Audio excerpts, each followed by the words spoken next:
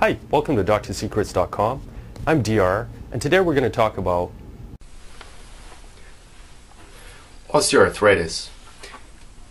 Osteoarthritis basically means wear and tear of the joint. But one of the first things you need to find out when you're talking to your doctor is what type of arthritis you actually have. Because there's other types of arthritis. Osteoarthritis is not the only game in town. For example, you could have rheumatoid arthritis, you could have gouty arthritis, crystal arthritis, and there's many other types. So one of the things that is useful is to find out from your doctor, is it osteoarthritis you're talking about, or what type of arthritis do I have? Now, to understand arthritis, let's draw a little diagram here. If you imagine a chicken bone, or like a wishbone type thing. So that's our two ends of a joint. And then there's a little capsule around the joint. And it's really just like a CV joint in a car. The capsule holds the grease in. The grease in this case is called synovial fluid, which is secreted by the lining of the joint. And then also, if you look on the chicken bone, you notice that there's a white cartilage area. And then if you bite that off, underneath there's bone. So what happens in osteoarthritis is this cartilage stuff, that white stuff around the ends of the bone, if you touch it, you'll notice it's kind of gristly, smooth, soft, and it slips easy. And that's exactly what your bones use as well, allowing them to slip against each other without friction, or with as minimum friction as possible. What happens is osteoarthritis is gradually over time, through wear and tear, that cartilage gets thinned. And eventually, if it thins enough, and the body can't repair it as fast as it's damaged, the cartilage actually wears down to the point where it's no longer present. And when that happens, then what you get is the bone actually starts rubbing against the other bone. And that causes damage, because the bones are very hard, they cause a lot of friction, and that rubbing causes inflammation. The inflammation then further degrades the bone. So what that causes is, instead of the bone to be nice and smooth when it's going through its axis of action, is the bone becomes very rough and irregular. And that's what causes a lot of the pain when you use a joint that has arthritis in it. So a couple of things that would promote arthritis: there's genetics. Some people just tend to be unlucky in that respect. Or as they age and their hormone levels change, it changes the consistency of the synovial fluid, also setting them up for developing arthritis. Also, over time, if the bone's thin, that also predisposes them to forming arthritis in weak spots.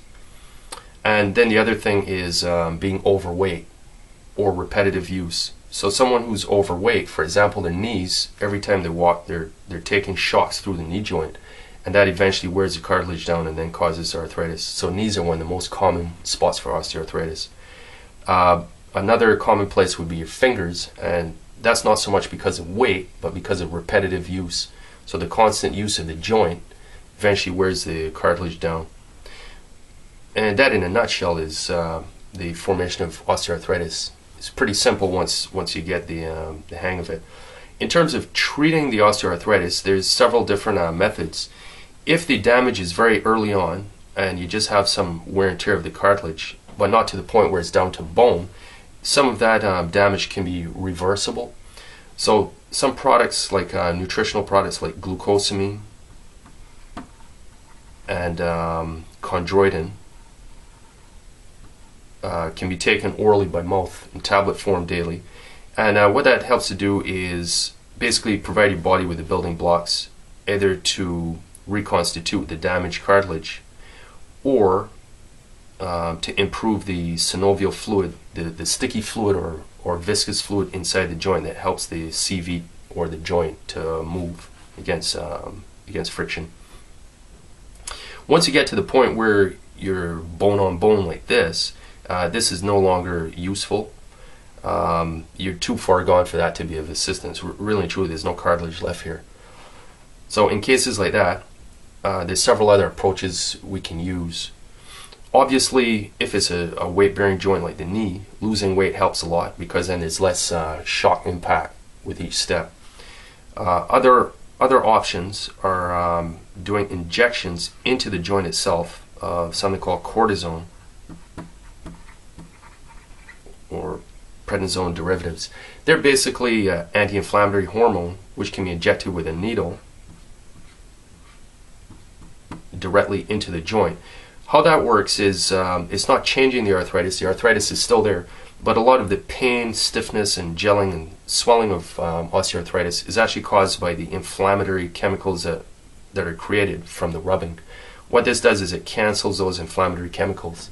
So the arthritis is still there, it just doesn't bother you. Another alternative along those same lines is by taking tablets of anti-inflammatories, but rather than the hormone version, that wouldn't be safe to take orally. So you use what we call NSAIDs, or non-steroidal anti-inflammatories, whereas this one is a steroid hormone. Not the type of bodybuilders use, another type, family member.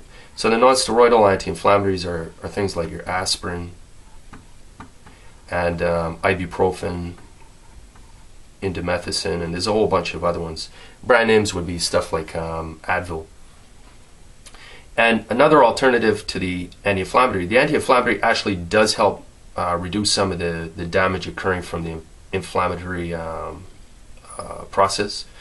But another way of masking the pain is by using acetaminophen, which is very gentle on the body in small to moderate doses. So acetaminophen is also equal to Tylenol. So that's not really helping the joint in terms of stopping progression of the damage. What it does do is just reduce your sensation of the irritation. So generally, if your stomach and body can handle it, the NSAIDs would be superior over the acetaminophen, except for safety, because with the NSAIDs you also get other problems like heartburn, bleeding, etc. And in cases where an NSAID can't be used and acetaminophen simply isn't strong enough to reduce the soreness, then we sometimes use mild opiates, so stuff like codeine.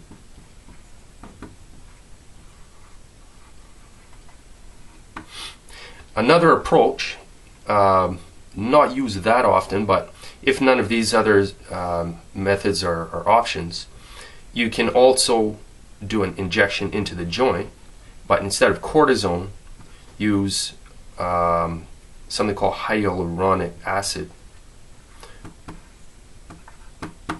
basically, or proteoglycans. Basically what you're doing with this is using an artificial version of the synovial fluid that washes around inside here, making the joint slippery, and you're just putting that into a needle and inserting it back into the joint, hopefully reducing the amount of friction inside the joint. And a final option is the pain that you sense from osteoarthritis is conducted to the brain using nerves. So one other option is trying to deaden the nerves or numb the nerves to some degree. And you can use something like, for example, gabapentin or carbamazepine.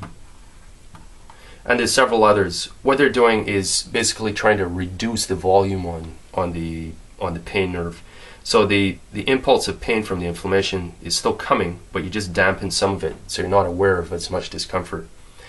And the very final solution, if the arthritis gets really severe and the bone is just totally rubbing against each other, the joint is practically rendered useless, is to do surgery. But that's usually left as the last resort.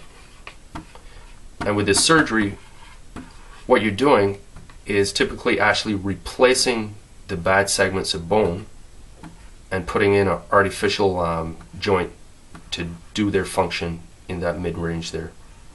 But that's usually left as a very final resort for osteoarthritis. And that's it in a nutshell. Thank you for watching, and stay well.